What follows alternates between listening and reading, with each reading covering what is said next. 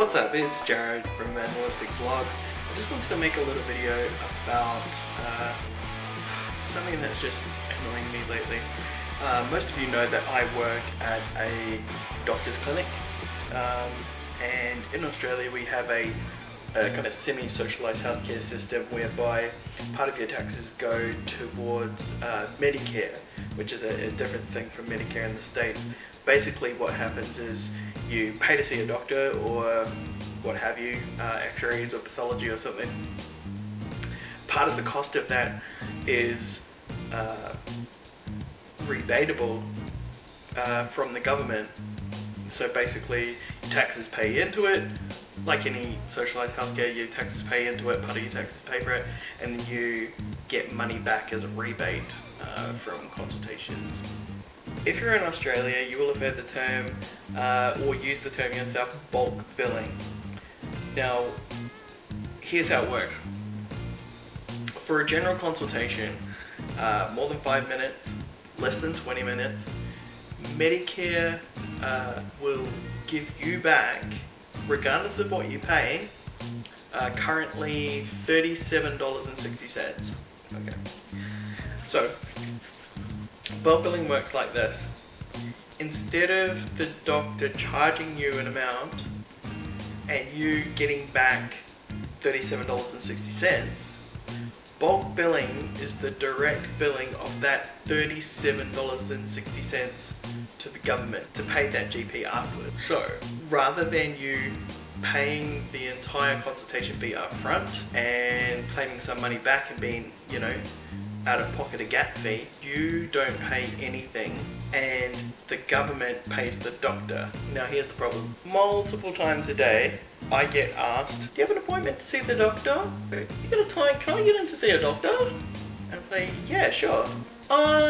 Is it free? Sorry, do you mean bulk bill? Yeah, like free, like I don't want to pay. No, it's not free.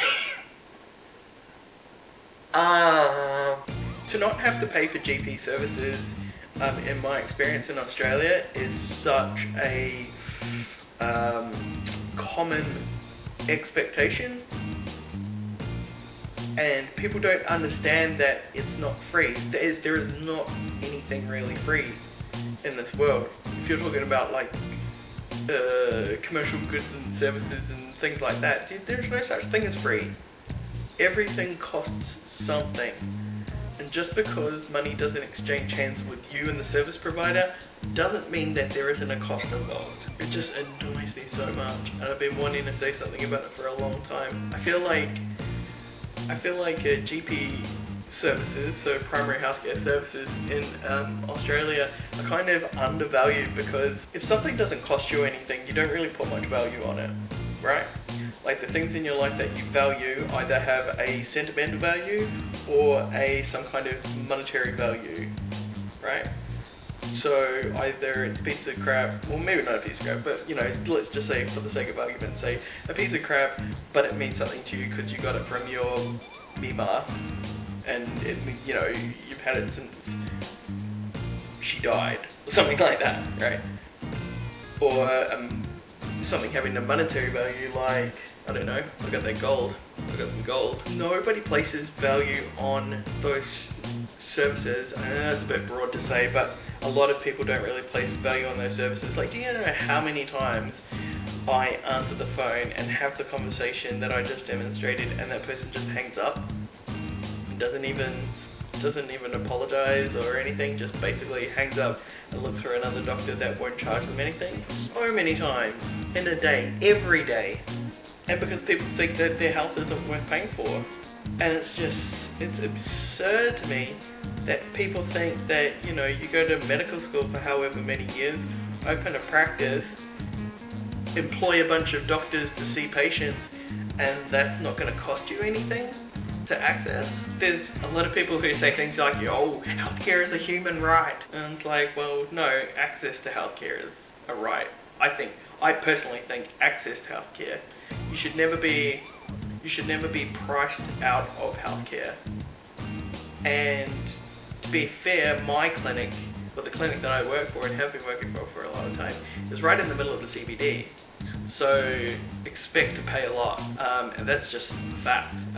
It's basically, the CBD is the epicenter of billing, epicenter of expense, and the further away you get, the more and more affordable it becomes. Because we're not catering for people who, you know, come in with your 4 kids with their runny noses. Generally, it's business people who work in the city, who are looking for convenience and, you know, get it done kind of thing. And there's a price to that. Anyway, yeah, that's a stupid rant, but I felt like I had to say it. Also, I was kind of bored and I didn't really have anything to do, and I was trying to put some time between me and ordering something from Uber Eats. That's how it is. Kind of made a decision to go to the States next year. So, yeah. Update on that. It was really funny. I was messaging my mom on Facebook Messenger, and I said, "Can I visit the States?" And she said, "Visit or move to?" Australia's annoying, but it's not so bad that I'm gonna pack up my whole life and move to Australia. I know there's a few gun channels people that want me to, but she's been pretty good to me over the last 10 years. So. More news on that when it comes. To be fair, I want to give myself enough time to save money and not have to stress about it. So I'm looking to go in November of next year. So year away, plenty of time. But you know, I'm looking to come over and hopefully meet some of you awesome people. And you can see how truly short and fat I am. I guess we'll have a short, fat balding off with who? Me, Gary, Night Strike. We'll have our own little club there. But anyway, yeah, like I say, I'll let you know when something solid happens with that. But God bless. Look after each other, and I'll see you when I see you.